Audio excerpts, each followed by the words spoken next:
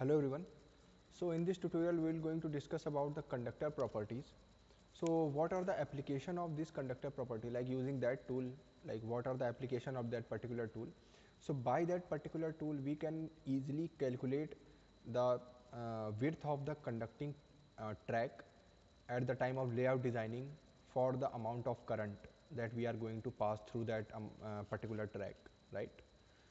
And we can also calculate that lots of properties like the DC resistance of the conductor, and what is the power dissipation in decibel m, dBm, what should be the power dissipation in watt, what is the skin depth. So these are the properties which are very useful when we when we'll go for the the advanced PCB designing.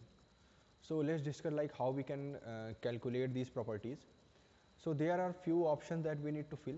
The firstly we need to select the solve for option.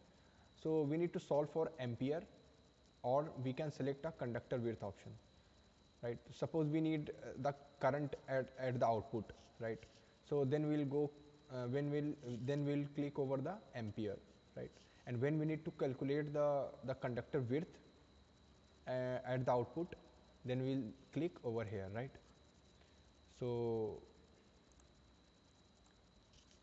then generally we'll go for the ampere rating.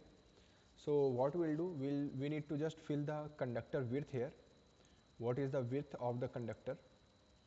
What should be the what is the width of the conductor like conducting track? What is the length of the conductor? What is the frequency in case of AC? But in case of DC we need to select this option. What is the copper weight?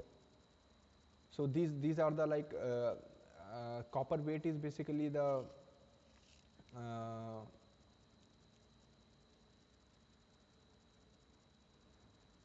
thickness of the copper, at the time of PCB manufacturing, right? And plating thickness is like when we before manufacturing, what is the copper like thickness, right?